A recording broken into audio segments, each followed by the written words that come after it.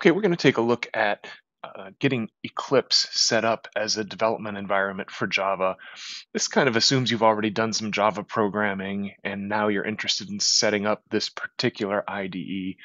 And so we're going to just take a look. You're going to want to go to eclipse.org, which is where you can find the latest download of Eclipse. And find the one for your machine. I'm going to look for the one for my Windows machine. Okay, so we've got it downloaded. I'm going to go ahead and install it. Let's take a look at see if there's any options we need to worry about.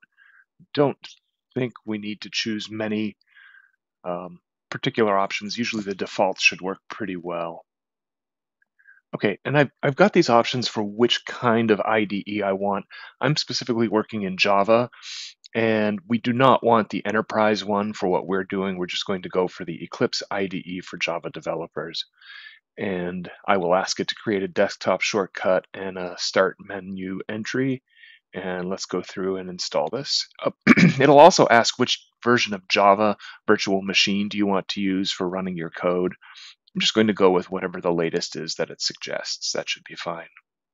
Okay, and while this is installing, I'm going to set up a folder on my desktop. This is going to be a place for my Java code.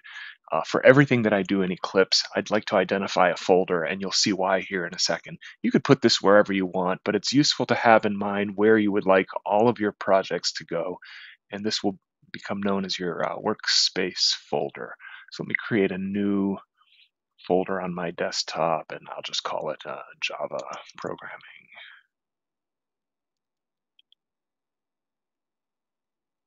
Okay, I see that Eclipse has finished up with its installation, and I'm just going to go ahead and launch. It's also put this on my desktop, so in the future I could just launch this way. I'll go ahead and launch, and I no longer need the installer. I'll go ahead and delete that. And I can see I've got the 2023 December version of Eclipse, which was the latest one I was able to download. Okay, so the first thing that happens when you open Eclipse for the first time is it's going to ask you to identify where is the workspace that you want to work from. And I specifically want to use this Java programming folder here, which is currently, just so you can see this, is currently empty. So you can see I've got nothing in here, and I'm going to go ahead and close that, and I'll pop it open here again in a second. But you can browse. I'm going to go ahead and browse to that folder. And so it's on my desktop, and it is the Java programming folder. So I'm just clicking on it and saying select folder. And I can see that it is now using my Java programming folder as the workspace. I would rather not change my workspace at any time because all of my projects are going to go into this folder. So I'd rather not be asked each time. So I'm going to check the box that says use the default and don't ask again. If I decide later that I want to change my workspace, Eclipse gives me a way to do that. So I'm launching Eclipse for the very first time, and it's going to lay out my screen in a kind of a default way that would be useful to most general Java programmers. But there's a lot of room in here for customization, and we'll take a look at that once this opens up. Okay, so we see that Eclipse has finished starting up, and it presents me with a lot of options that I generally don't go through. It's got some things here that will create my own Hello World application, but I'd like to do that from scratch just to show you what's going on. A lot of options here that honestly I never look at. I'm just going to, I don't want this to show up next time. And when I look down here, it says always show welcome at startup. I am not going to check that box. I don't need to see that. So I'm going to go ahead and click hide and not worry about that again. So now this is my Java layout, my Eclipse layout for Java programming. And there's a lot of tabs here that I'm generally not going to be using for the coding that I'm doing, and I will show you how to rearrange things. You can decide how to use your screen real estate here by moving things around. We'll look at that in a second. I do want to show you in case you wanted to switch your workspace, like if you did have a personal one and a work one, you can come down here and choose another workspace. And when you do that, if you choose a different workspace, Eclipse will actually completely quit and then restart again in the new selected workspace. So not going to do that, but it is there if that's what you want to do. So what I would really like to do is to create a new project. And you can see there's some shortcuts here that will let me do that. I could start up here also and say new Java project. So I'll go ahead and do that. That's probably what you'll do most of the time. And that starts up and it asks for a project name. This is not the name of your source code files. It's just give it a useful name. I could call this first Java application or something like that. And it will ask you a number of questions about options that you want. Often the defaults are just fine.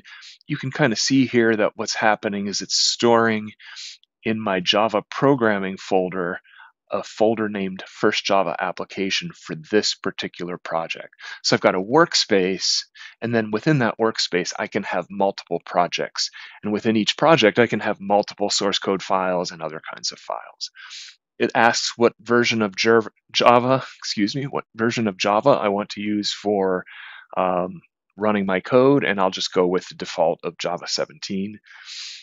It asks, do I want to create separate folders for my source code and my class files? And I do. It's useful to keep those two separated.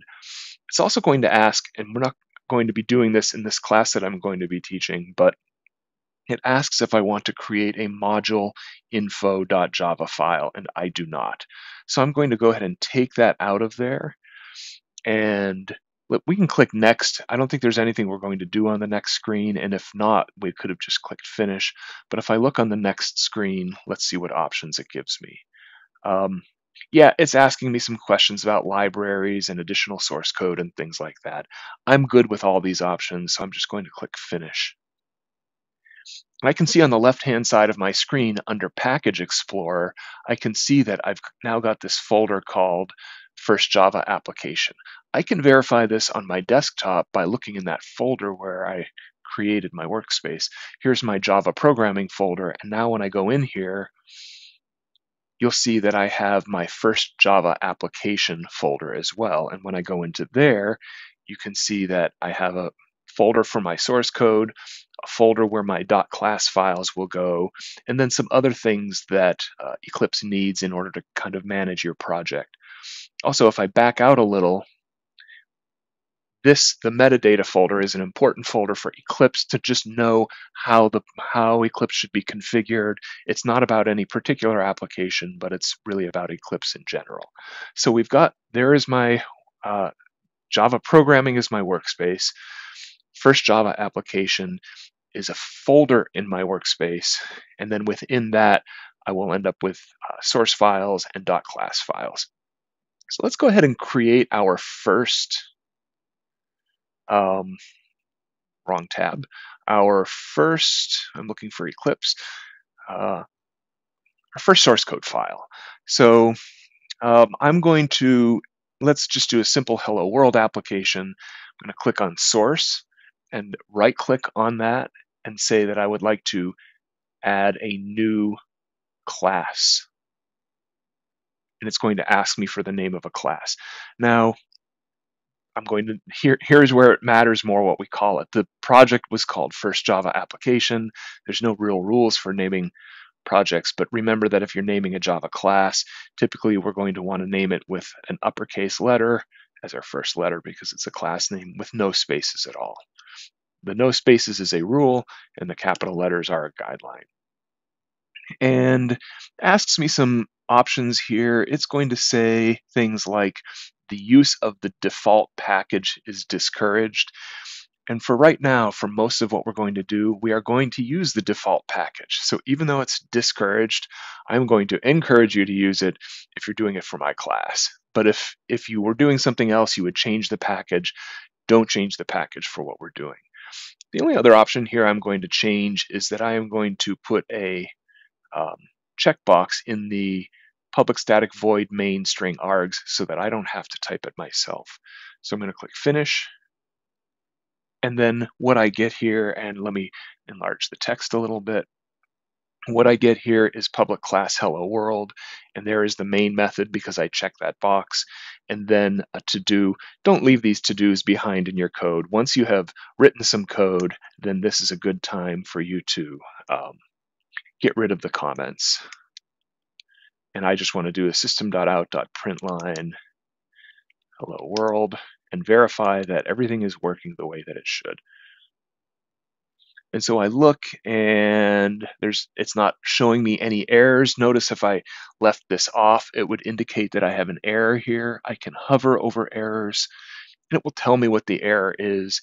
It will also keep track of problems in my code. Um, I can show you that later if it comes up.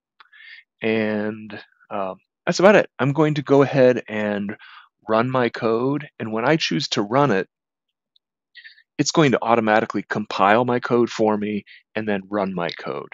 And so I'll go ahead and save this just to show you this. But when I go ahead and take a look at my source folder, I will see that hello world.java is in there. This is the file I'm currently editing. And when I look in the bin folder, you can see that I already, this is true, even though I have not clicked run, I have not clicked compile, Eclipse is actually compiling my code for me as I go. It is generating a new .class file as I go, which can be really convenient. I'll go ahead and run this now. And I can see the output down here in the console. So let's see, what would happen if I had something incorrect in my code? How about something like that? Not that. Just want to change my L in println to an uppercase L. And again, it's underlining it in red, I believe. Now, I thought maybe it would show it to me under problems, but the editor itself will underline things for you if they are in error. Last thing I want to show you is that the layout of your screen is really kind of up to you. You can make all sorts of modifications to your layout. Up here in the upper right-hand corner, you can see that it says here Java if I hover over it. This is referring to what the layout is or how my environment is set up. And what that refers to are all these tabs that you see here. Which tabs do you want open?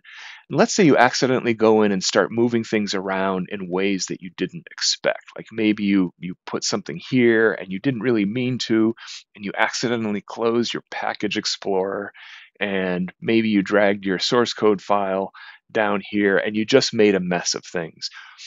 You can reset it's your perspective. You can reset your perspective by going to the upper right-hand corner, right-clicking, and choosing Reset. And I'm going to choose Reset Perspective. And asks if I want to save my code. Sure.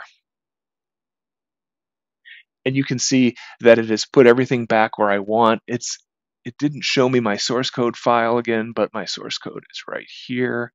But you can see that it put all the tabs back in place where they were before, and any other settings that are the default settings.